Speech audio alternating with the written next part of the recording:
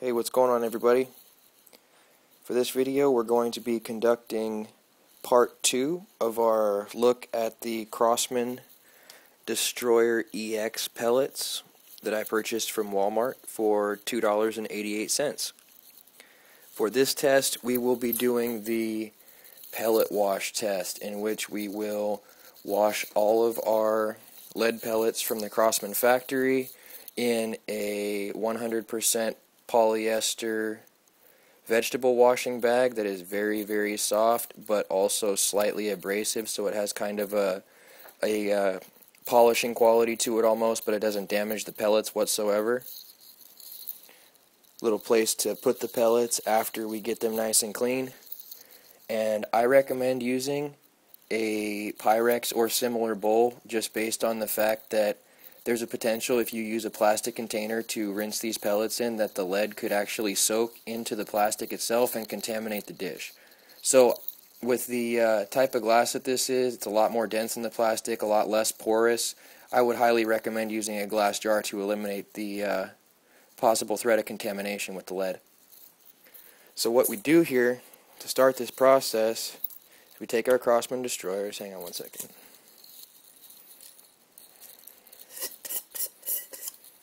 Okay. Take our Crosman Destroyers, Crosman Destroyer EXs, and we put them all into this polyester bag, which is made by Tazzy Totes. I'm not exactly sure what that company is. I just saw it at the grocery store, and it looked like it would be great for washing pellets, so I picked it up for less than $3. Hang on one second.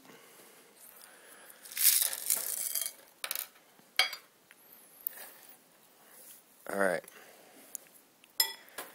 now as you can see, all the pellets have been transferred from the tin to the polyester vegetable washing bag, and they are now ready to go in our Pyrex bowl full of soap and palmolive.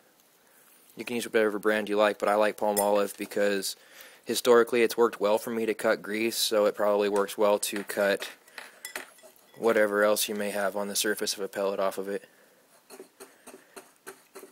I don't really like to get my hands into the water that I'm rinsing the pellets in, so I'll kind of just swish and swirl them around, and then I'll let the polyester bag itself do what it's supposed to and lightly kind of knead the pellets and let the polyester kind of clean the residue off of them, and then dunk them in again to rinse them off. I don't really want to put my hands in water that's been contaminated with lead. I know I make a big deal out of that, but it causes cancer, so anything to avoid the risk, right? Maybe a little bit more. Very gentle so as not to damage the skirts, but also thorough enough to eliminate any lead dust or any other contaminants that might be in the tin of pellets. Alright. And that should be about good. They don't really seem that dirty. There wasn't a ton of pellet dust in this particular tin, and so feeling pretty pleased with this. I'll kind of rinse it one more time. And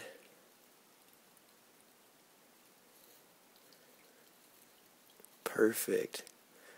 Set this down one more time, and I will pour the pellets from the polyester bag onto the waiting bed of paper towels here.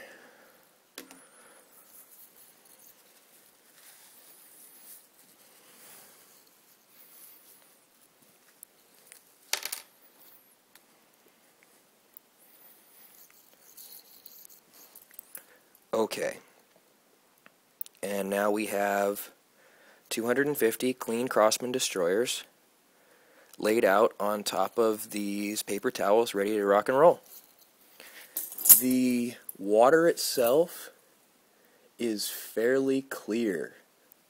I have done pellet washing before where the water is just murky with residue, but in this case the pellets washed fairly clean, and there wasn't a ton of residue left in the water, so I'd say Crosman wins this round again. And in the test of how clean the Crosman Destroyers for $2.88 come out of the factory, I'd give them 9.5 out of 10. Alright, you guys, rate me, subscribe, hope you guys enjoyed.